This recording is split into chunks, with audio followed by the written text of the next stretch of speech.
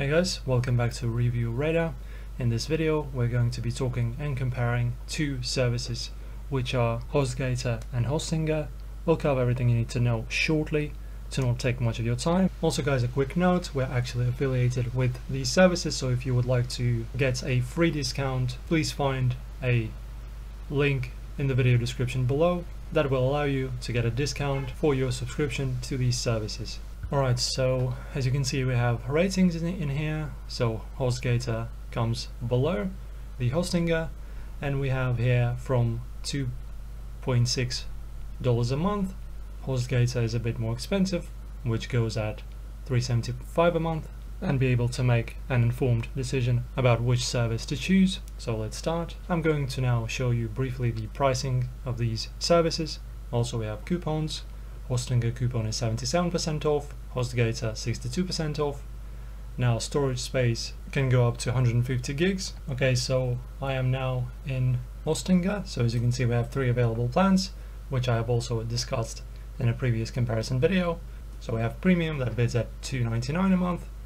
Then we have most popular $3.99 a month for business plan. And then lastly we have cloud startup plan, which bids at $7.99, almost $8. And this is going to be the most expensive plan. In regards to pricing of Hostgator, as you can see we have $3.75 a month. Also in regards to other plans, we have WordPress hosting, which is $4.50, VPS hosting, which is $36.99, and dedicated hosting, which is the most expensive one at $91.98. Now the basic comparison of features, we have shared hosting, WordPress hosting, cloud hosting, VPS hosting, etc. You can compare the available features. We will leave the link to this small article in the video description if you want to see a detailed comparison as well and read it for yourself. So in regards to features, both providers offer essential features like free SSL certificate, domain registration and email accounts. However, these are some key differences. Hostgator provides unlimited bandwidth and a free website builder with its plans, which is great for beginners.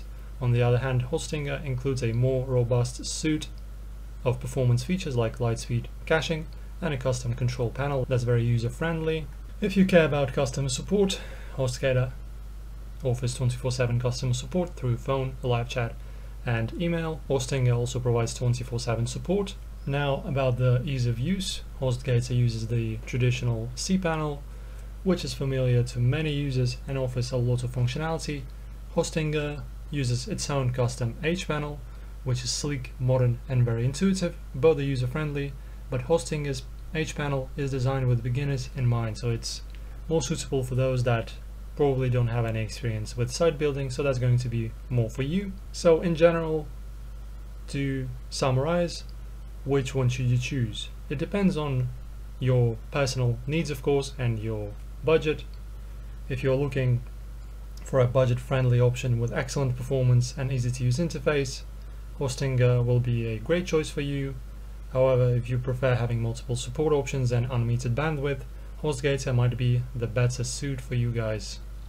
So in conclusion, that's our comparison for Hostgator versus Hostgator. We hope this helps you decide which web host is right for you.